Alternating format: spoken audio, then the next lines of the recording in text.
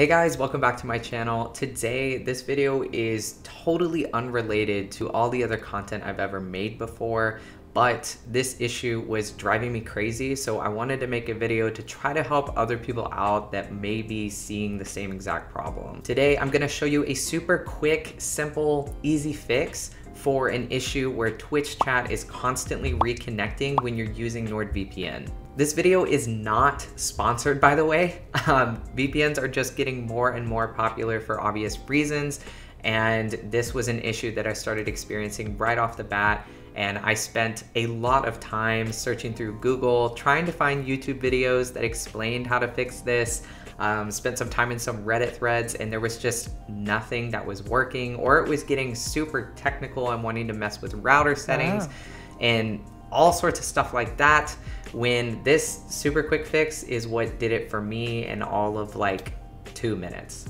So basically the issue that you're having is that you are trying to watch a Twitch stream, you are trying to stream yourself on your own Twitch channel, and you are constantly seeing the welcome to the chat message over and over again. It's as if it's constantly reconnecting to the chat over and over and over. And what worked for me to fix this was that I needed to check two things. Number one, I needed to be connected to the VPN, of course, through the desktop app, but I also needed to make sure that I was connected to the browser plugin as well. If I'm only connected to one of the two, then that's when I see that welcome message over and over and over again in the Twitch chat. And obviously, that's a little frustrating because it feels like you're probably missing messages from other people in the chat. So how exactly do you fix this and check this? Step one, you just want to make sure that you're connected to the desktop app. Like I said, make sure that you're all good to go on that one. And then you want to double check the browser extension, which is probably going to be in the top right corner. Simply head to the top of your browser, click on the NordVPN icon, and either log in and connect, or just connect if you're already signed in.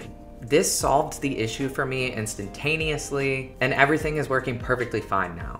If this video helps you out and solves the problem for you too, then please drop a like. The more likes on this video, the wider audience it can reach, and the more people it can help out. If you want to check out more of my content, or if you want to come hang with me in my own Twitch stream, then I'll leave a link in the description down below.